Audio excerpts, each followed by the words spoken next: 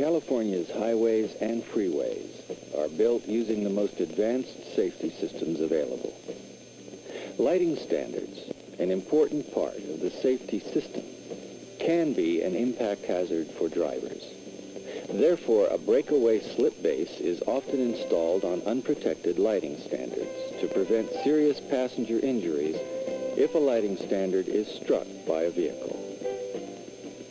Some of the most important people directly responsible for the correct installation of these slip bases are maintenance personnel, inspectors, and contractors.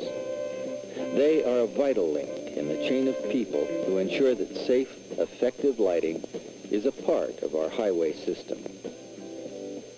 Our purpose here is to review some recent design changes and to show the proper procedures for the installation of breakaway slip bases on lighting standards. Recent changes to designs of the slip base used on California Type 30 and 31 lighting standards are the result of two vehicle impact tests performed on heavy lighting standards with long mast arms and breakaway slip bases. These changes consist of an increase in slip base clamping bolt torques and the use of thicker plate washers.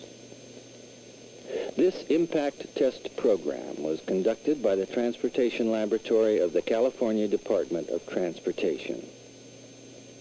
The main reason for the research program was to learn if the slip base used on California Type 30 and 31 lighting standards works well when impacted by small cars. Another reason was to determine what effect higher slip base clamping bolt torques would have on the breakaway resistance of the slip base. Let's take a look at the reaction of the vehicle, the test dummy, and the lighting standard during two impact tests.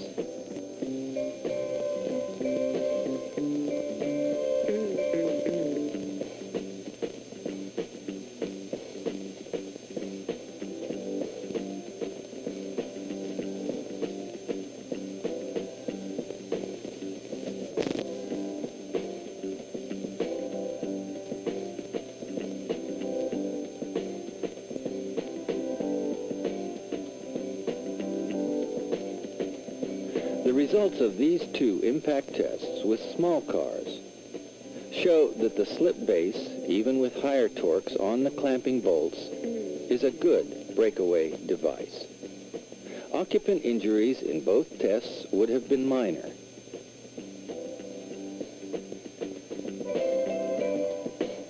The car was repaired for $730 after the first impact test and was used for the second test.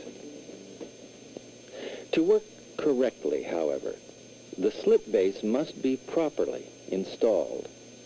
Sometimes in the past, installation errors have been unknowingly made in the field. Let's look at a few of these. Here, the installer did not understand how a slip base works. The clamping bolts, which must be free to slip out of the V-notches during an impact, have been neatly grouted in. Cars have hit poles like this one that didn't budge. Other incorrect assembly practices which might cause serious problems include the use of clamping bolts that are too short to accept a full nut, long anchor bar stubs which extend too high above the concrete footing, thereby protruding into the slip plane, and the absence of hardened round flat washers, which must be sandwiched between the upper and lower slip base plates just below the keeper plate. Another problem which may begin in the design stage is caused by the placement of a lighting standard in a pocket on an embankment or cut slope. Now, the pocket will snag the pole base and prevent it from uplifting and slipping away. Field personnel can avoid this problem by contouring the earth slope downstream from the pole base to allow room for the pole to slip forward when impacted. To eliminate any confusion, we want to demonstrate the correct way to inspect slip base parts, install a slip base on a lighting standard pole, and erect a standard. The standard shown is a California Type 31. It has a 35-foot high pole and a 30-foot long mast arm. The same inspection and assembly procedure should be used for similar slip bases and lighting standards, even though the required clamping bolt torques may be different. The erection of this lighting standard occurred along a freeway where a standard was being replaced after an accident. At the demonstration site, the foundation has been poured with the anchor bars embedded in the concrete. The mast arm is first bolted to the pole. The mating surfaces on both the pole and mast arm should be flat and free from high spots or lumps of galvanizing material. This will ensure even bearing and prevent loss of cap screw tension. Check the length of the cap screws which are used to fasten the mast arm to the pole. If the unthreaded shank is too long, the cap screw cannot be tightened. If the overall cap screw length is too short, then there won't be enough threads engaged to carry the load. It is very important to get the right tension in the cap screws. Wind loads on long mast arms can cause fatigue in the cap screws, and the cap screws are more likely to fail if they aren't tight. Because of the fatigue problem, the specifications for cap screws have been changed.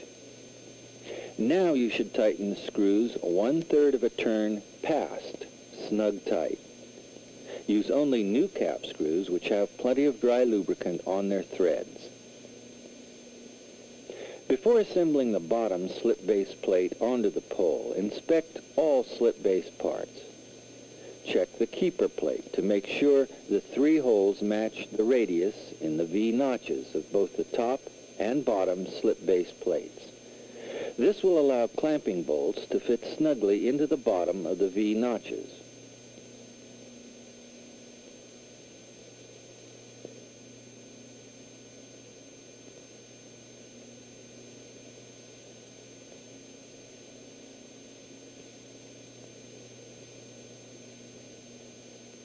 The plate washers must be the right thickness, 1/2 inch in this case, so they won't bend when the clamping bolts are tightened.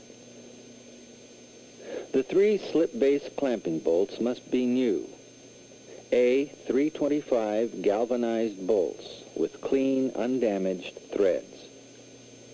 The clamping bolts must be 4 1/2 inches long for the slip base of a Type 30 or 31 lighting standard, so that the bolts can be properly tightened. Nuts should be either ASTM grade 2H or DH, and the nut thread should have a good coating of dry lubricant. It is important that the clamping bolts and nuts are new so that critical tension in the clamping bolts will be accurate. Inspect the top and bottom base plates to make sure that the locations of the V notches of both plates match. There should be no globs of galvanizing or gouges in the notches that could interfere with the clamping bolts sliding easily out of the base notches. The tools you will need for assembling the slip base are a recently calibrated torque wrench with adequate torque capacity, a 1 7/16 inch open end wrench for holding the heads of the 7/8 inch diameter clamping bolts and adjusting and tightening the anchor bolt nuts, and a carpenter's level for plumbing the pole. Before attaching the bottom slip base plate to the pole base plate, place the bottom plate over the footing anchor bars to make sure it fits. Also make sure that the distance from the ground to the top surface of the bottom slip base plate is 4 1/2 inches or less, so that an impacting vehicle can pass over the base plate without snagging. Roughly level the base plate so that only minor adjustments need be made when the pole is erected. The anchor bars must be accurately positioned when the footing is poured. Any hot or cold bending of the high-strength anchor bars could reduce their tensile strength and cause embrittlement or cracking. This must not be allowed. The height of the electrical conduit should be checked to make sure that it does not extend into the slip plane. If it does, cut the conduit off below the slip plane. After inspecting the slip base parts, the slip base can be assembled. Install the slip base onto the bottom of the pole while the pole is still on the ground so that the clamping bolts can be torqued evenly. All parts must be installed as shown on the California Department of Transportation standard plans. The slip base clamping bolts are placed so that when the pole is set in place, the clamping bolt heads will be underneath and the nuts will be on top. The keeper plate and hardened round flat washers are sandwiched between the two slip base plates.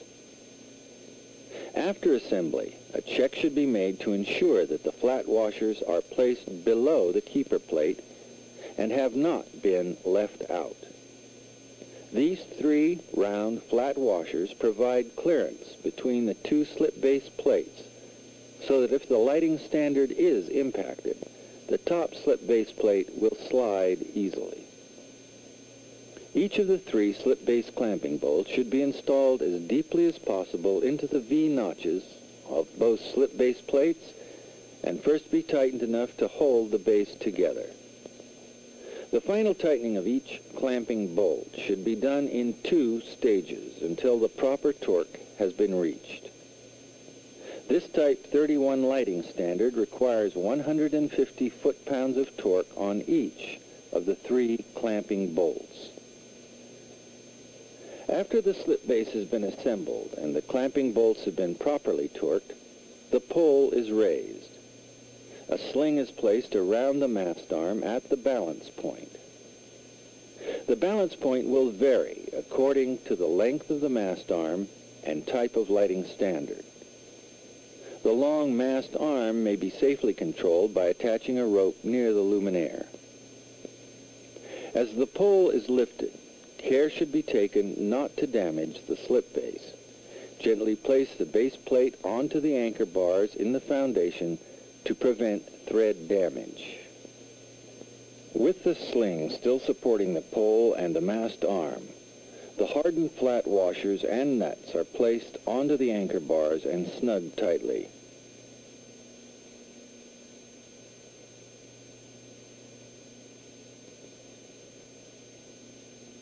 At this point, the back side of the pole should be plumbed by adjusting the leveling nuts.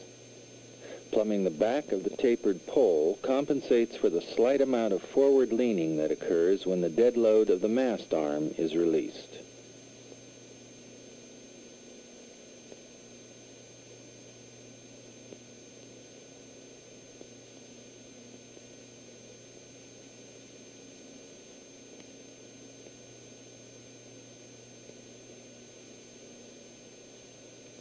The top nuts of the anchor bars are wrench tightened. There is no torque requirement, but they should be fully wrench tightened by hand.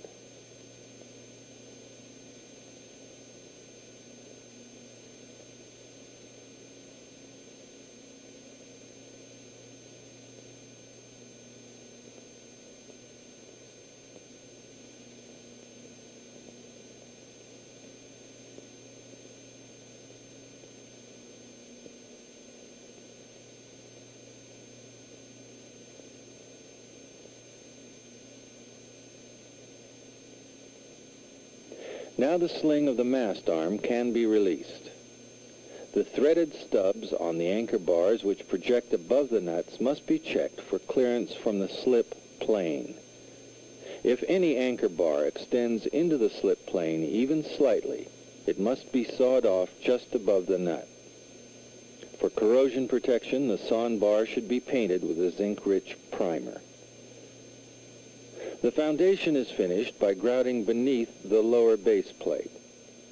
The top of the existing concrete footing should be clean and damp.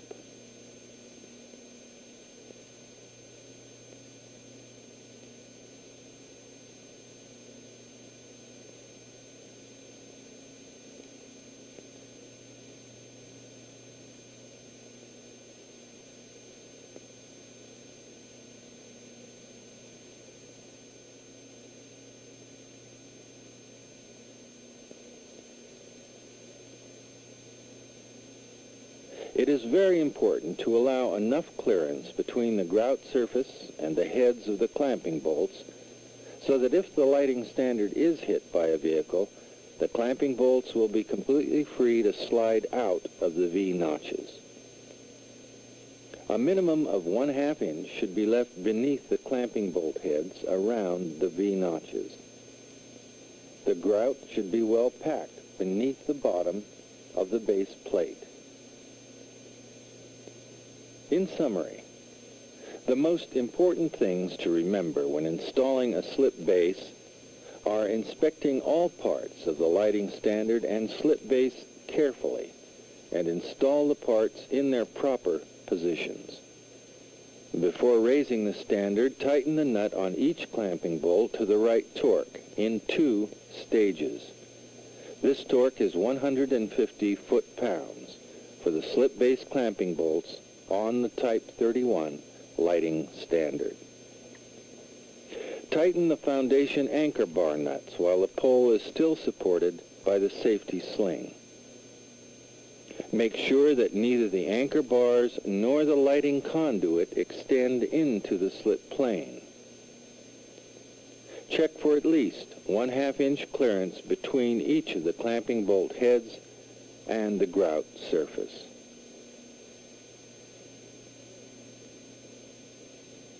It is very important that all of these installation details be carried out correctly. Remember, human lives are at stake. If slip bases are not installed properly, they will not work. Experience gained from past accidents occurring along freeways and from vehicle impact tests has proven that the breakaway slip base, when properly installed, results in safer highways.